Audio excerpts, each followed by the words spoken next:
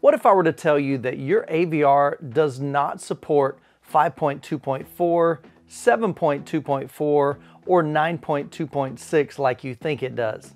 Well, in this video, I want to share with you the misconception of the 0.1 channel. What's going on, guys? This is Youthman. If you're new to the channel, thanks so much for stopping by. I produce 2 to 3 videos per week on home theater, audio, and video. So if you're passionate about that stuff, make sure you're subscribed to the channel because I produce weekly content that I'm sure you'll enjoy.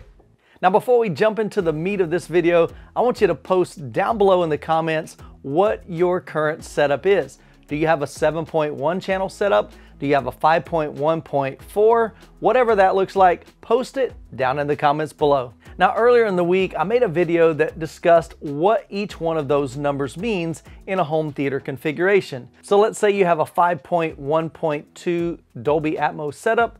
That means you have 5 floor level speakers. So that's your front 3 and 2 surrounds. 0.1 is in reference to your subwoofer, and then the 0.2 is your height channels or your Dolby Atmos, DTS:X, or Auro 3D channels. Now, in that video, I did make a comment mentioning that the 0.1, the second number, is in reference to the LFE channel, not the number of subwoofers that you have in your system. So for example, in my setup, I've got 7 floor level speakers, 2 subwoofers, and 4 Dolby Atmos speakers. So the proper configuration describing my setup is a 7.1.4 Dolby Atmos setup with 2 subwoofers, instead of saying a 7.2.4 Dolby Atmos setup. Now, one comment that caught my attention was from David. He says, "Great video, but the number for the sub isn't actually always technically 0.1. My amp has 2 separate sub channels, not split between one channel, 2 individual channels. So technically, it's 0.2. However, a lot of amps do have 2 RCA outs that are shared."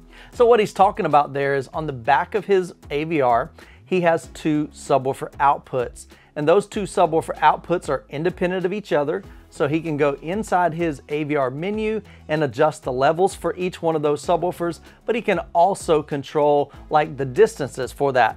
And then another comment right after that from Bernard says, "I agree with you because mine also has 2 sub outputs driven separately. I don't understand when he says it's always technically 0.1. Well, guys, I'm glad you asked that question because it caused me to question, am I telling these guys correctly? Now, I always strive to provide the most accurate information here on this channel. And so I wanted to make sure I wasn't giving inaccurate information. So I reached out to 2 of my friends at Sound United. I reached out to Paul Wilkie as well as Phil Jones. Now, Phil Jones is just an incredible guy. He's got a huge, vast amount of knowledge, and he's been on several of our podcasts for the Hi-Fi Summit as well as Daily Hi-Fi. And so I received an email back from Phil, and here's what he said on this subject. While the front, center, and surround channels include full range information, Dolby and DTS content also includes an LFE or low frequency effects channel. The LFE is a dedicated audio track which includes additional deep, impactful sounds ranging from 3 to 120 Hertz, which is normally sent to subwoofers. This is why surround channels are listed as 5.1, 7.1, 9.1, or 7.1.6. Regardless of the number of subwoofers in a room, with the possible exception of DTS:X Pro, there is only one LFE channel. Phil goes on to say that note the Dolby Atmos specification has one LFE channel. For example, 7.1.6. The new DTS:X Pro specification has up to 2 LFE channels. For example, 7.2.6. The Odyssey built into our best AVRs have the ability to equalize 2 subs differently, but the signal is the same.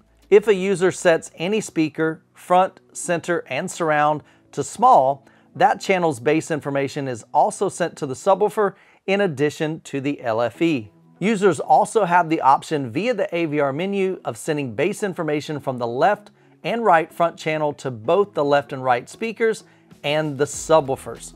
So in a nutshell, what Phil was trying to say is that current AVRs only have the ability to process a 0.1 LFE channel. So you technically cannot have a 7.2.4 or a 5.2.2 Dolby Atmos setup in your home theater with the current AVRs. Now, one reason I think this is kind of confusing for us consumers is the fact that if you were to go to Pioneer's website or Onkyo's website, Denon, Marantz, and so forth, you'll see the receivers listed as 7.2, 11.2, 9.2, 13.2. So in our brains, we're thinking, okay, if I buy an 11.2 channel receiver, that means the 11 refers to the floor level speakers and the Atmos speakers or height speakers. So you should be able to do, say, a 7.2.4. So you got 7 speakers, 4 Atmos speakers, so that's your 11. The 0.2 would be my 2 subwoofers, correct? That's actually incorrect.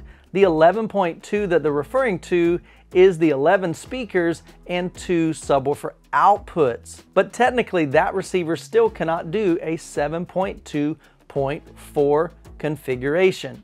But with the introduction of DTS:X Pro, we will be able to process 2 dedicated LFE channels. Now, one thing I do want to find out is, will those 2 channels be kind of like a stereo left and right subwoofer channel?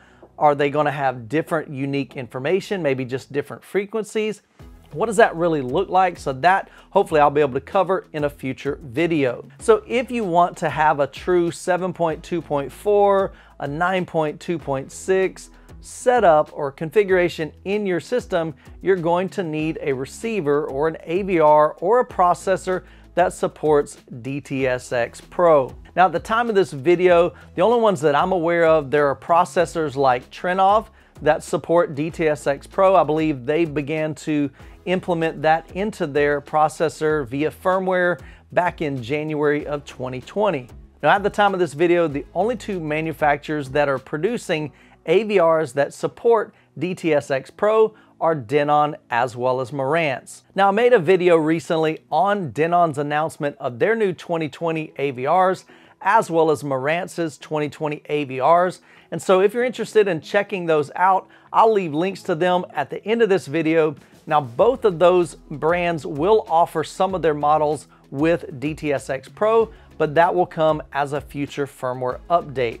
If you enjoyed the video, be sure you're subscribed to the channel and click the bell notification as I produce 2 to 3 videos each week on home theater, audio, and video. Also, consider joining the Youthman crew on Facebook if you want to be a part of an exciting home theater community. And as always, God bless, and we'll catch you in the next video.